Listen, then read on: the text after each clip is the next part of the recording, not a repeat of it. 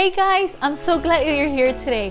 I want to welcome you all to the Well and welcome you to our family. My name is Paulina and I serve here on the Well team, and we're so happy that you decided to take time out of your busy schedule to join us at church today. Whatever platform you're tuning into our service from, we know the Lord has something prepared for you today.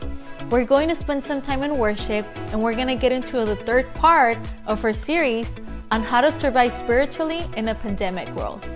So wherever you are, we invite you to ready your hearts and lift up your hands as we surrender everything we're going through to God. So let's get ready to go into worship right now.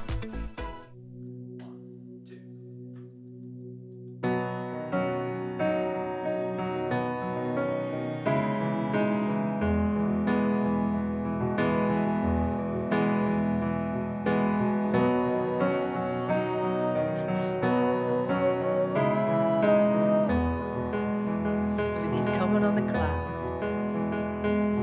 He's coming on the clouds. Kings and kingdoms will bow down, and every chain will break as broken hearts declare His praise. For who can stop the Lord Almighty? And our God is the Lion of Judah. He's roaring with power and fighting our battles, and every knee will bow before Him. And our God is the Lamb that was slain for the sin of the world. His blood breaks the chains, and every knee will bow before the Lion and the Lamb. Oh, every knee will bow before Him.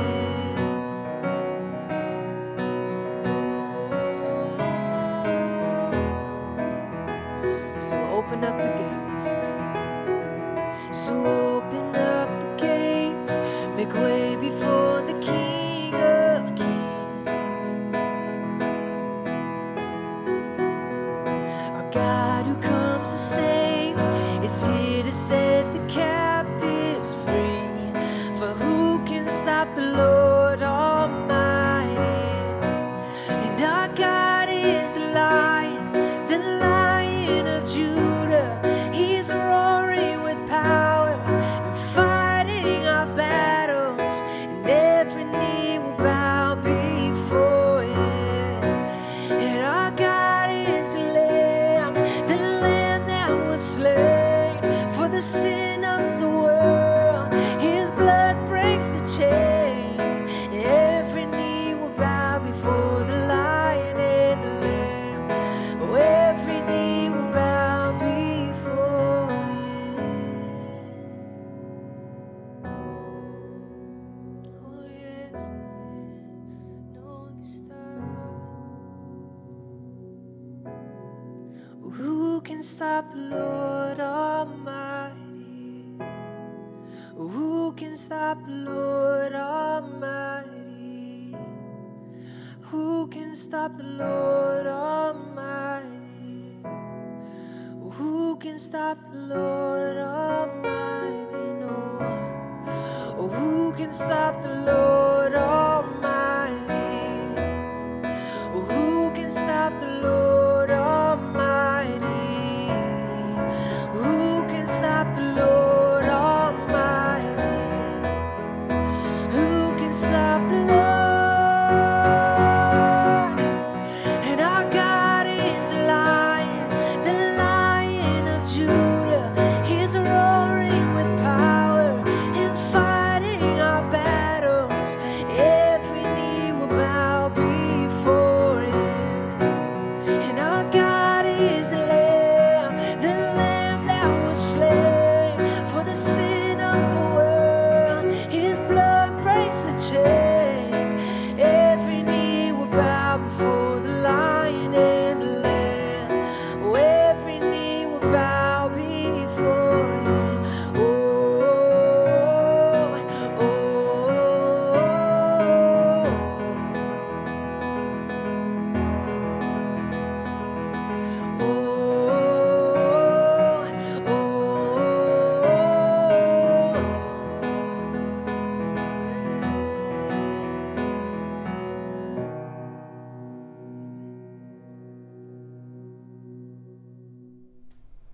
Hey family, my name is David. I'm one of the pastors here at The Well, and I really hope you all had an opportunity to surrender your worries and your stress to God during that worship. We have a couple of announcements for you today. And first off, if you're joining us for the first time today, we want to give you a little something just to show our appreciation. Now, if you look in the description, or if you're on our new platform, there's a connection card link that'll be in the chat. And all you have to do is fill it out, and we'll send you a $5 Starbucks gift card just to say thank you. Secondly, we are still going to have our Halloween Fall Festival drive-thru on October 31st, starting at 6 p.m. So if you're in the Antelope Valley, we're going to be handing out full-size candy bars. And don't worry, we will be following all CDC regulations. And lastly, we've started a meal train for our pastors as they go through this difficult time. And some of you may already know that Jenna's father passed away a couple weeks ago from cancer. And I want to read a Bible verse on 2 Corinthians chapter 1, 3 through 5. It says, "Praise be to God and Father of our Lord Jesus Christ, the Father of compassion and the God of all comfort, who comforts us all in our troubles, so that we can comfort those in any trouble with the comfort we ourselves receive from God. For just as we share abundantly in the sufferings of Christ, so also our comfort abounds through Christ."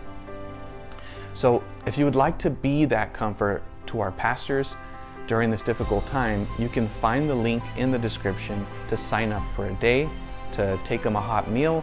But if you're too far to physically do that, you can just give financially, or even order them a meal from Grubhub or DoorDash, so that we can comfort them as they grieve their loss. All right, as we move into our time of giving, I want to thank you all who have been continuing to give faithfully. Just extreme generosity has been shown, and we're so grateful for that. And listen, if you haven't taken that step, let me encourage you to take that step today. I want to read Proverbs chapter 3, verse 9 through 10. It says, "Honor the Lord with your wealth and with the first fruits of all of your produce.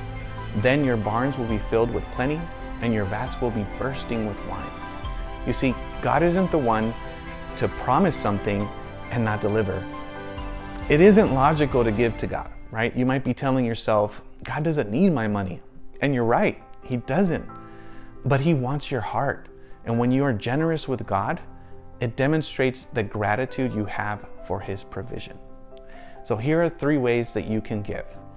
The first way is to text the Well of AV to 77977. You'll receive a link and you can just follow the steps there.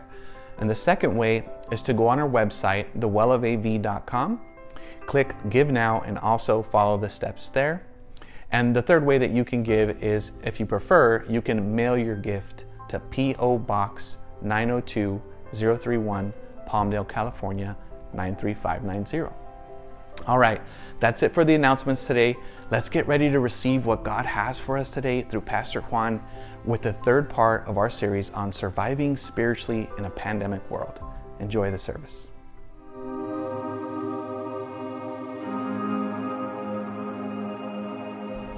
It's as if we've wandered the desert, travelers without a home, together yet alone in this uncertainty. An uncommon time, unexpected, undefined, binds us, unites us, does not divide us, but reminds us of who we are. A body, not a building, unrelenting, unyielding, persevering, revealing the faithfulness of God. Maybe this virus has started a fire inside us, ignited us, inspired us to live louder, love harder, care deeper.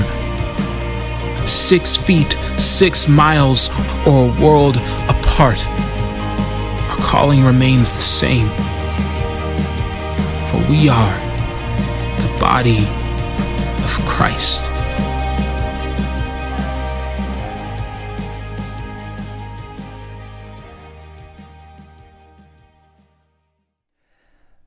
Hello, everyone, and welcome to The Well. Hey, I'm so excited you're here with us, especially if it's your first time here checking us out.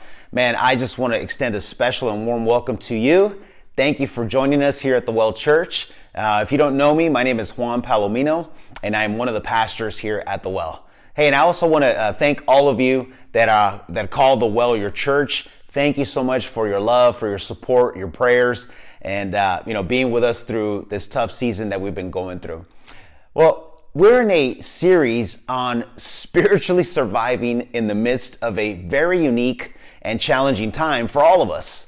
But this series is not just about survival in general. You know, now that we've been going through this mess, right, for almost 7 months, certain areas have surfaced where if this is all a big life test, we aren't exactly getting an A+. For example, we started off talking about how a lot of us haven't been using our time in a spiritually strategic way. In fact, we've been wasting a season where we have more time than ever, or at least more time than our schedules permit, right? And then last week we looked at how it's easy, it's been easy to let ourselves get emotionally depleted, drained, and even tapped out. And how one of the big reasons is not simply the season that we're in, but how we've gotten away from God's prescription for emotional health and wholeness. All right, well, today I want us to look at a third area where some of us haven't been doing so well. And it's the area of giving into the temptation to turn inward, giving ourselves over to our emotions, our felt needs, in ways that aren't really healthy. And I want us to look at this through the life of a man named Paul, the Apostle Paul, who knew what it meant to go through extremely challenging things in his own life. Now, if you're familiar with the New Testament, which is the second half of the Bible, Paul's name will be familiar to you already. See, Paul is often considered the greatest of all of the apostles. That's the group of people who Jesus entrusted to lead the Christian movement following his life, death, and his resurrection. He was certainly the most influential of them all. Paul has also been called the greatest missionary that ever lived. He brought the message of Jesus Christ throughout the known world of his day. He founded multiple churches in multiple cities. And if that wasn't enough, God used him to write nearly half of the New Testament. And there are 27 books and letters in the New Testament, and Paul wrote at least 13 of them. And I say at least 13 because there's one book in the New Testament, the book of Hebrews, that we don't know who wrote it, and many speculate it could have been written by Paul too. So, what was Paul's reward for doing all of that? See, this is how he once described his life as an apostle for Jesus. And so if you have your Bibles right now, a physical Bible, pull that out. Or if you have your Bible app on your phone, turn to 2 Corinthians chapter 11. That's where we're going to be at. And then pin somewhere also Philippians, because we're going to look at those two letters today. And so we're going to read verses 13 through 27. All right? So if you're there, hey, give me some hearts and some likes. All right, this is what it says. I have been in prison. I've been flogged. I've been exposed to death again and again. 5 times I received 40 lashes minus 1. 3 times I was beaten with rods. Once I was stoned. 3 times I was shipwrecked. I spent a night and a day in the open sea. I have been constantly on the move. I have been in danger from rivers, in danger from bandits, in danger from my own countrymen, in danger in the country, in danger at sea. I have labored and toiled and have often gone without sleep. I have known hunger and thirst and have often gone without food. I have been cold and naked. Paul makes what a lot of us are going through now, tough as it may be, pale in comparison. But in one of his letters in the Bible, Paul wrote about his attitude toward his life circumstances. Now remember this, attitude is everything. It's in this letter to the church in the city of Philippi, which is why this letter is called Philippians. And by the way, I want you to know that he wrote this letter while he was in prison. He was in chains for his faith. So what did he have to say about all the bad things that he was going through? Man, all the challenges, the beatings that he took, all that he could not do or experience or enjoy while he's in chains, right? All the ways his life had been disrupted.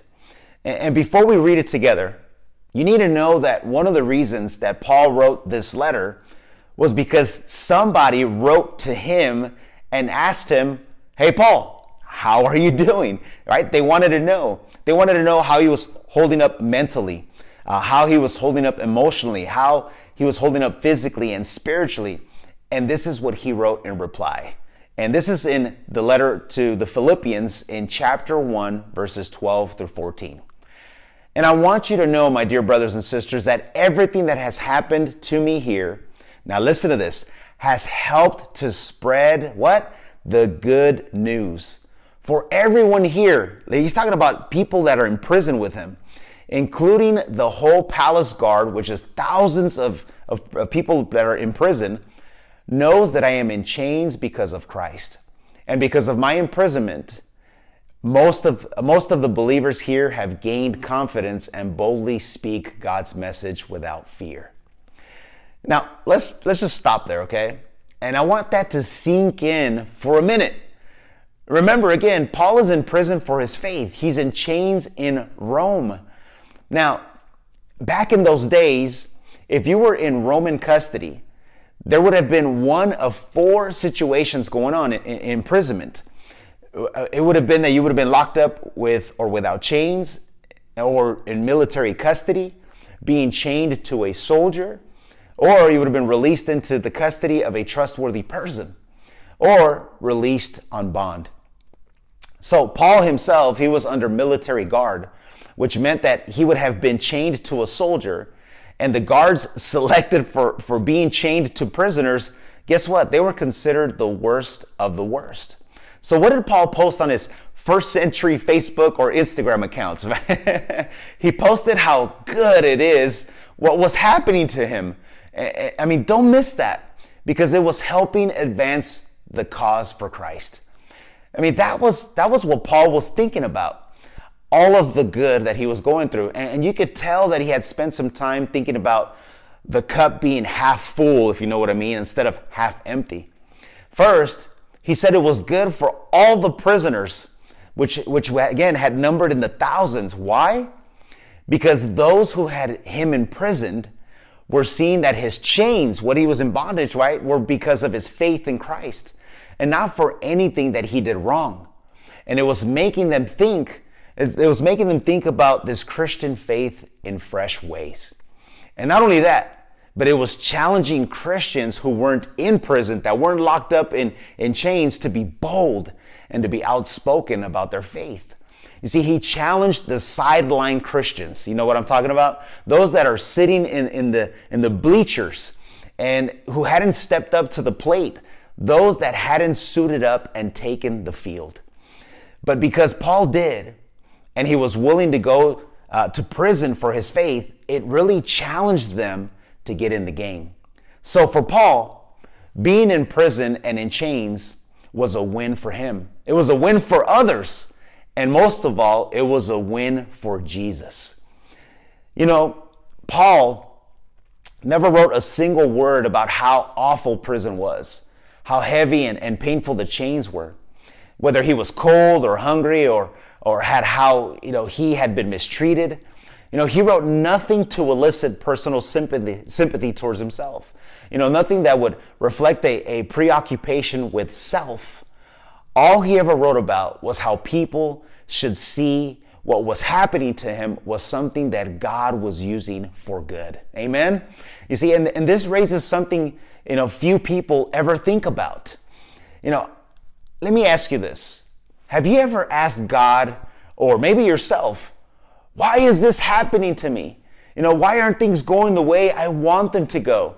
Why am I stuck with, kids working from home or having to wear a face mask and I can't go to the movies or to a sports game? Man, I want to be at the World Series right now. I know we see people out there, but, there's also financial situations, right? What if, let me put this in your mind. What if maybe the real questions that we should be asking are, what can all of this bring about for me and for others and for Jesus? How can God use me and through what I am in and going through? You see, rather than focusing on all that isn't going your way, all that you don't like, all that you wish was different, which is letting yourself again turn inwardly and focusing on your emotions, maybe you should focus on all that this could allow God to do in you, all that God wants to do through you. In other words, what if you were determined to turn outward? Let me explain what I mean by that.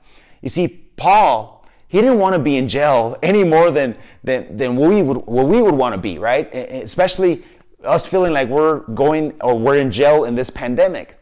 But you can imagine how he must have felt when one of his jailers found God simply because he was in jail to tell him about God.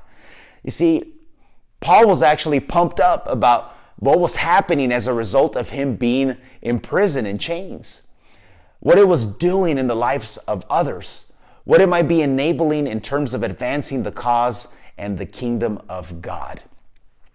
Paul knew that this wasn't about him.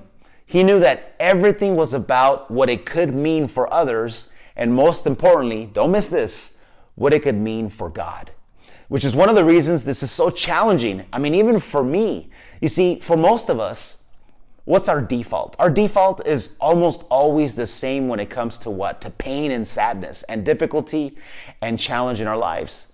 You see, we almost intuitively, what do we turn to? We turn to self-pity, self-preoccupation, and self-concern. Did you catch the common theme there? It's self, right? We think about ourselves. We don't think about the good that could come out of it, much less how it might positively affect other people.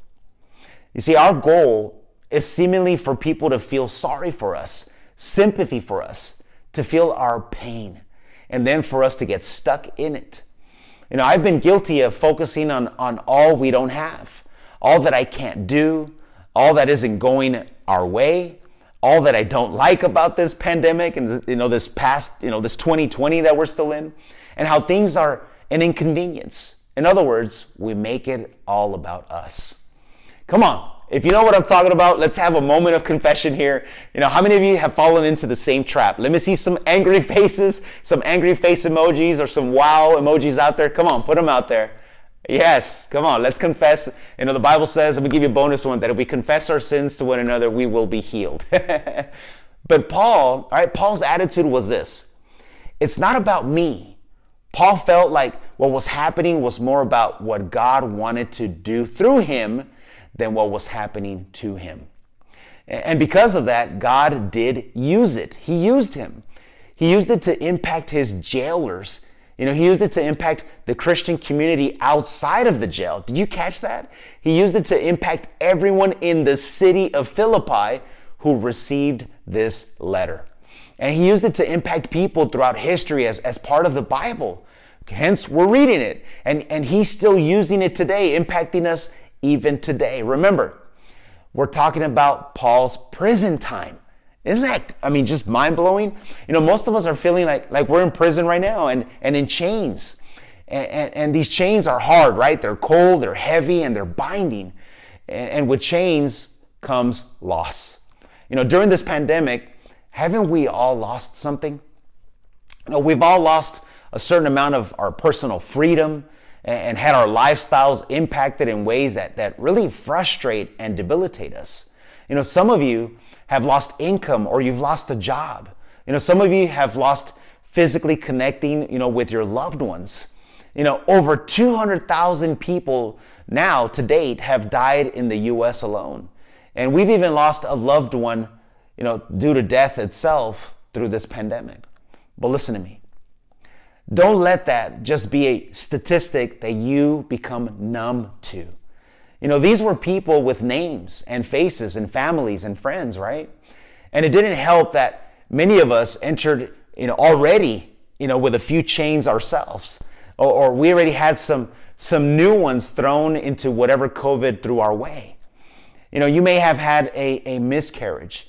You may have been diagnosed with breast cancer through the season. You may have been dealing with a rebellious teenager at home, and you may have a parent with Alzheimer's. You may have gotten divorced through the season. And I want to acknowledge that your chains are real. But no matter how real your chains are, and they were real for Paul also, your choice, remember that, your choice to turn inward or turn outward like Paul did is just as real. And let me tell you something. I guarantee you that you couldn't be with Paul just 5 minutes and not know which choice he had made. So let me ask you a question. What would 5 minutes with you reflect? If someone were to go on your Facebook page, read all of your posts or your Instagram or your tweets on Twitter and just scroll through all that stuff, would they see an inward person or an outward focus of your life? If they spent with you some time in a Zoom meeting or FaceTimed you, what would they say afterward about your mindset and your spirit today? What would they walk away with, right? Would they walk away being confronted in new, fresh ways with power in the presence of Jesus Christ? After seeing you and hearing you, would they want to live bolder lives for Christ or feel enabled to just whine and complain and critique more? Do they find joy where they couldn't find joy before, and see the good where they couldn't see the good? See Christ where they didn't see Christ before because of some time spent with you. When we turn inward, we need to turn outward. And those two things are just they contrast each other so sharp, so sharply, right? When you have a person that is inward turned and the other person that's turned outward, they clash, but that's just Paul's attitude toward what he was going through personally. You see, he went to tell the Philippians how he was feeling about all of life itself. And so let me read it to you. This is in Philippians chapter 1, verse 21 through 26, if you're following along. This is what Paul said. For to me, to live is Christ, and to die is gain. We're going to touch that a little bit later. Hang on to that. If I am to go on living in the body, this will mean fruitful labor for me. Yet, what shall I choose? I do not know, for I am torn between the two. Now remember, he's talking about living or dying. I desire to depart and be with Christ, which is better by far.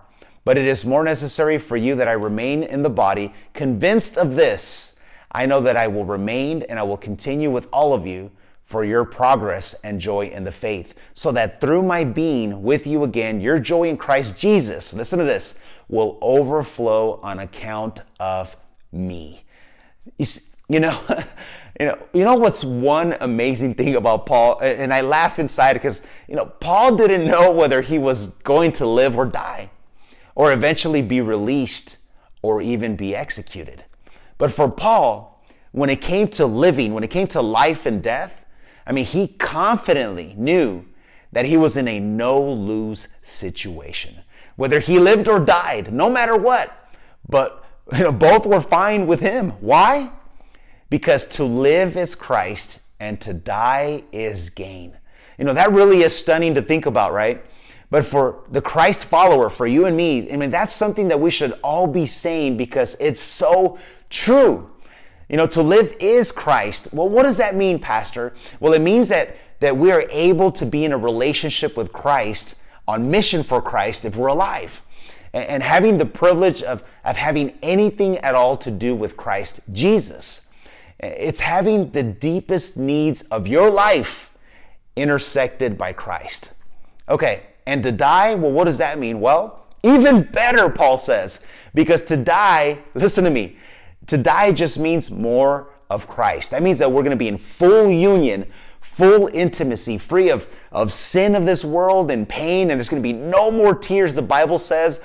We're going to be in eternity in heaven and everything heaven has to offer. But that's not all. No, that's not all. To die was also gain because it meant that if he was martyred, it would be fuel for the Christian movement even more so. Which, guess what? It did. And we have multiplied ever since the first century to well over 2 billion. That's right, that's a B. 2 billion professed Christians around the globe. And that's how Paul viewed his life.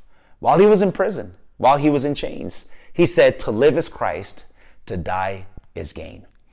Unfortunately, for a lot of folks out there, right, the line instead of to live is Christ, to die is gain, it's this: to live is me, it's all about me, and to die just sucks. And right now, that living for me, right, that turned inward engagement of life is the spiritual pandemic that we're really in, that we've allowed this virus, right, this pandemic to spread. You see, we're not thinking about how God might want to use this or use us during this time. See, we're just consumed with what we want, what we need, right? How we want to be served, how ministered to and fed. And collectively, as Christ followers, please don't miss this. We need to lovingly but firmly confront that kind of spirit. And for those of you who are followers of Jesus, I'm going to speak to you. And if you consider me your pastor, okay, here at the Well Church, I need to lovingly challenge you on this. For example, right now, you may want to worship corporately and publicly, and you can't. You want to have interaction with others physically, and you can't. But instead of accepting that and turning outwardly and asking God how he wants to use you during this time, how he wants you to contribute and invest in this time. I've heard some people say things like, or they've posted on social media things like, I don't want to watch church online. Why? Because I just can't worship that way. Or, I tried it and it's not for me. I can't get anything out of it that way. Do you hear how turned inward that is? How that makes it all about us? What if instead we said, now hear me out. I know people who would never walk into a church, but they might check it out online. Since everybody and everything is online, this is my chance to invite people like crazy online. Or what if you said, I know right now I can't worship like I used to before COVID, but that just means I can really work at being a private worshiper at home. And if I read my Bible and pray, that's the heart of my relationship with Jesus. Or what if you said, my church is online and my pastor's online and my worshiping community is online. So that means God must have something special for me and others online, and I don't want to miss it. Or let me give you another one. I can't engage others the way I would like, but I can take it upon myself to be someone who reaches out in every way I can. Church, I want you to know I could tell you so many stories of people who have chosen to turn outward instead of inward during this time. For example, we've been blessed by worship leaders from other churches who, they take the time to rehearse and record and film online, worship, for us to use it right here at the Well. The worship that you saw this morning came from somewhere else. There's people out serving the homeless population and distributing hygiene products for them. Sure, being COVID safe, right? And there's people serving at the food bank and on it goes. We have volunteers during the week that lead our community groups online on Zoom, right? They're sharing God's word, they're praying for one another, and they're being in community. Listen to me, please. If all we can do during this time is complain about our spiritual needs not being met, we have given ourselves over to ourselves. And to be honest with you, I truly believe as your pastor that we could do better than that. Do you remember what we just read? Paul was saying, here's what would be best for me spiritually, to die and to be with Christ, but it's not best for you spiritually. So guess what? I will die to myself for you. See, for Paul, his spiritual life was not about him. His spiritual life was about others. And Paul would challenge us that we can just be as worldly with our spiritual desires as we can with our fleshly desires. It's called spiritual narcissism. I don't know if you know this, but in Greek mythology, Narcissus is the character who, upon passing his reflection in the water, becomes so enamored with himself that he devotes the rest of his life to his own reflection. From this we get our term narcissism, which is the preoccupation with self. Right? The value of narcissism is the classic I, me, mine mentality that places personal pleasure and fulfillment at the forefront of concerns. In so many places and in so many ways, a spiritual narcissism has invaded the Christian community, the church, and maybe now more than ever. Listen, eavesdrop for a moment, okay? Eavesdrop on how Christians, talk and the kinds of things that they post on Facebook and Instagram. I want to go where I'm being fed, they say. Have you ever heard somebody say that? A Christian? I want to go where I'm being fed. Instead of saying, I want to go where I can learn to feed myself and even better, feed others. Or how about this one? I need to be ministered to. As if ministry in the life of Christ, of a Christ follower, is something that happens to us, instead of something that we make happen through us for others. How about this one? Right, we finished watching an online service or a physical worship experience, if you have that opportunity, and we say, I didn't get anything out of it. That was just a waste of my time. As if its purpose was for we to get something out of it, instead of what God got out of it. Did you guys catch that? See, where did all this come from, though? Well, it wasn't from Jesus. See, Jesus didn't talk that way. He said, I did not come to be served, but to serve, and to give my life as a ransom for many. He said, whoever wants to be first must become last. He also said, whoever wants to be great amongst must become the slave of all. Then he said, not my will, but yours, Father. Oh, and let's not forget that he was the one, the night before he died, he washed the feet of his followers. And yet, a spiritual narcissism has invaded our thinking, where our individual needs and desires have become the center of attention. Which is why when someone says, I don't want to worship online, it's not for me, I don't get anything out of it. You know what I want to say to that person? It's not about whether you get anything out of it. It's about whether God got anything out of it from you. See, none of us like not being able to meet together. And I get that. And listen, I don't like it either. But it's the reality of our world. And the call of the Christ follower is to fully engage the worship of God and the service of God in every way we can, no matter, listen to me, no matter the circumstances. And you want a Paul parallel, how this parallels what I'm talking about? Paul's chains meant that he had a new mission. New opportunities came about, and there were new breakthroughs.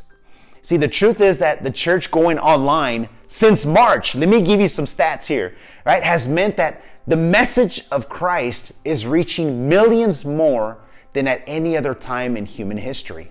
See, there's many more of you watching me right now who weren't watching me before the pandemic. In fact, you want to know something that is beyond cool? Ready? I remember when we began praying and dreaming about planting this church, The Well, in Palmdale. We talked about one day being able to reach people globally and traveling around the world preaching the good news of Jesus. And we started meeting in our backyard on Easter almost 2 years ago. And we had a total of almost 60 people, 57 to be exact, 42 adults, 15 kids, and they showed up to our first service. Then the pandemic hit and the world went online, right? And new opportunities opened up. And we've reached people all around the country now, and even the world, with our posts on Facebook and Instagram, and our church service and our YouTube channel has reached globally people. And I genuinely, listen to me, I genuinely think about what an impact we would have, we would continue to have going online. but it has been overwhelmingly a blessing to serve you every single week online. And who would have thought that a pandemic would shut our weekend services down physically, but through that, we would have reached more people locally and globally. See, do we want to meet publicly? Do we want to worship together with you? Do we want to engage with you physically? And I want to hug all of you? Yes, it's a resounding yes. But like Paul, I thank God for these chains, and so should you. So as I wrap up, I know that everything you're feeling and experiencing tempts you to focus on yourself, on what your needs are, what your wants are, your own desires, and your challenges. Everything calls you to turn inward. Don't do it. I want to encourage you instead to repeat these words over and over again. To live is Christ, and to die is gain. Would you pray with me? Let's pray. God in heaven, thank you so much that we have these letters from your apostles, your disciples, that these words are from you. They're God-inspired. They're infallible. They're inerrant. They're perfect.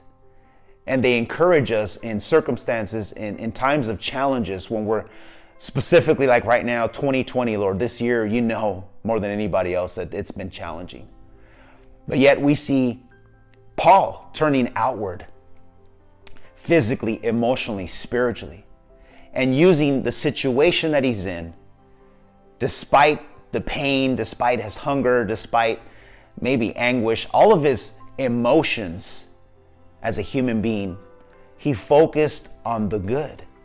And because he knew that you were with him there spiritually, the Bible tells us that, your word tells us that your spirit is alive inside of us.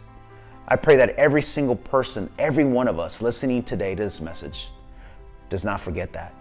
That when we're going through a valley, when we're at the mountaintop, God, that you are with us. You told us you would never leave us nor forsake us. I pray that we turn outwardly, that this message impacts, convicts us in our hearts and our minds to hit that share button, to share the good news, what we read in our devotions, God, what you're doing in our lives, to be transparent, to be open, to reach that one person that needs hope, that needs to know you. Because without you, we only turn inwardly and we're hopeless and we have no future. Thank you, God, for today. Thank you for your word. May we go and reach more people for your kingdom's sake, no matter what our circumstances are. We pray this in Jesus' name. Amen. Hey, if you prayed with me, thank you for praying with me. But as always, I want to speak to that person maybe today that got an invitation. Maybe you jumped online and this is your first time joining us. And maybe you're feeling that tug in your heart and you're saying, I want to know Jesus. I want to have a relationship with him. I've searched and I've looked at all kinds of things in this world and none of it makes sense. And none of it has really fulfilled me and completed me in my heart. And all I know how to do is turn inwardly, and I don't know how to deal with these emotions of hopelessness and feeling helpless. Well, I want you to know that there is hope and there is help. And there's a hand that is extending to you, and it's the hand of God that sent his one and only Son to die for your sins. And I don't care what's happening in your life. I don't care, what you're going through. Again, physically, emotionally, spiritually, you may feel like you're in chains. You may be literally are in chains. Maybe you're watching this from prison. This message is going out everywhere. But I'm here today to tell you that if you extend your hand and meet that hand, the hand of God, he'll do the same like he did for me. And he'll forgive you of all of your sins. And he will come into your life and give you hope and give you a future.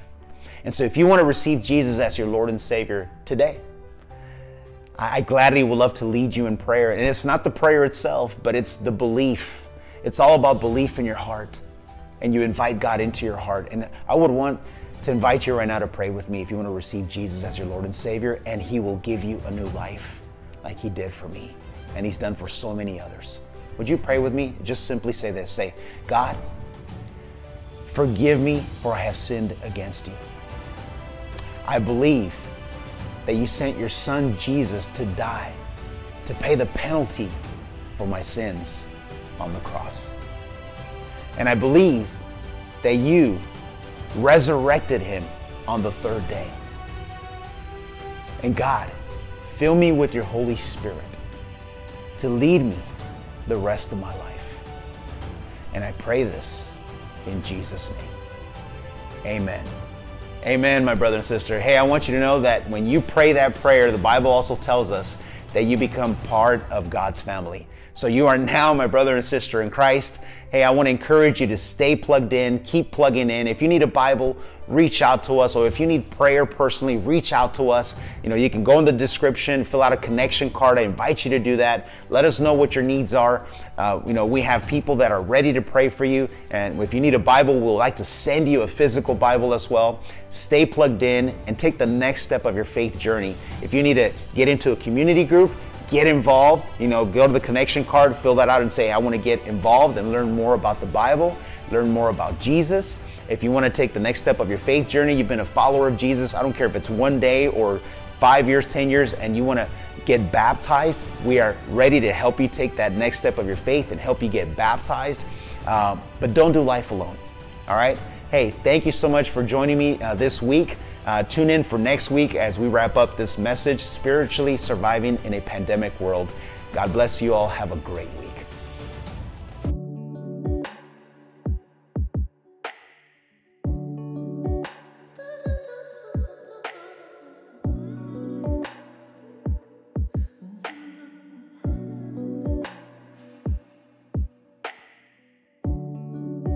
Picture perfect on the surface. Oh, these illusions that we worship.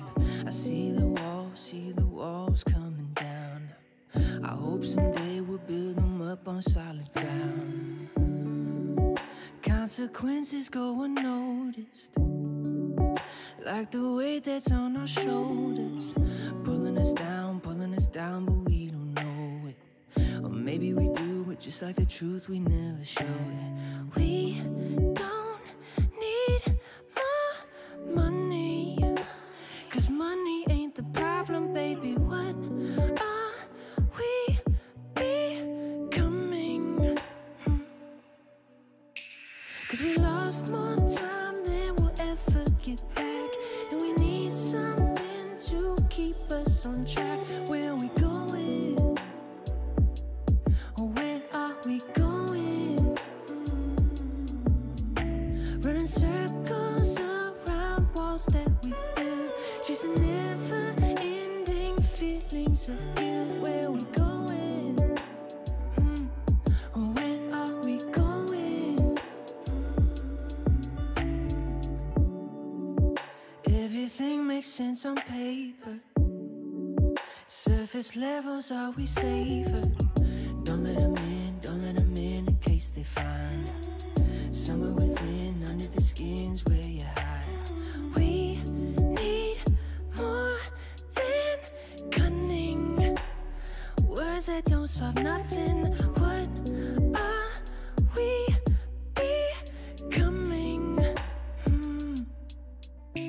'Cause we lost more time than we'll ever get back, and we need something to keep us on track. Where are we going?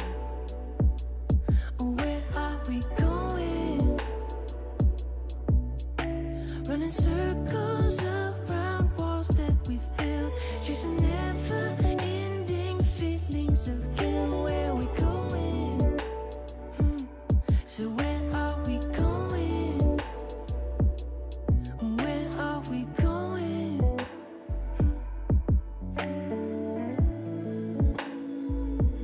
So where are we going?